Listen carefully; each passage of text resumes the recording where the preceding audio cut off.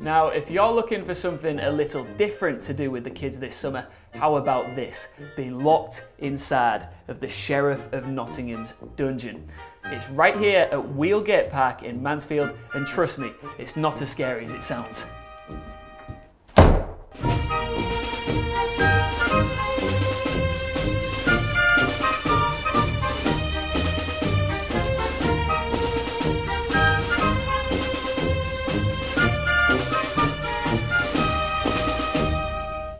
This is the Sheriff of Nottingham's dungeon, or to be precise, it's our mock-up of the Sheriff of Nottingham's dungeon. It isn't actually the Sheriff of Nottingham's dungeon. This is a game that is for families, for children and adults, and you have 1 hour to find your way out of the Sheriff of Nottingham's dungeon.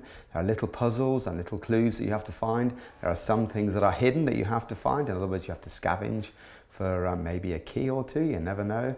And then you have at the end of your hour, you have to try and escape from the Sheriff of Nottingham.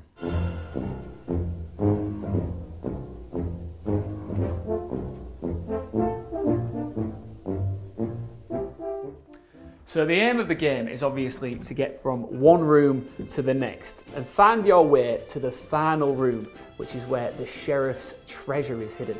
And you might even be lucky enough to leave with some loot. How do I get out of here? Give me all your money, money, money. Don't you think it's funny? Originally, it started with thinking in China in the Far East. Now, this kind of game, if you don't have any money to spend, this is the kind of game that you can actually do in your own kitchen or living room, or the garage maybe. And so you can hide all the clues throughout the garage, and you can invite friends around, and that's pretty much how it started in the Far East. It went to Canada about 2 years ago, and they have become really big on it. Some of them are very sophisticated, and then it spread to the States shortly after that, and it came to this country, I think it's about 12 months ago.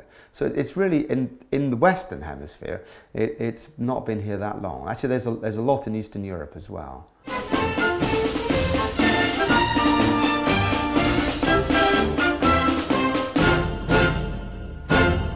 So if you do fancy a trip to the dungeon, hopefully you'll fare a little bit better than I did. Looks like I'm staying the night. Ian Chambers for the 6:30 show.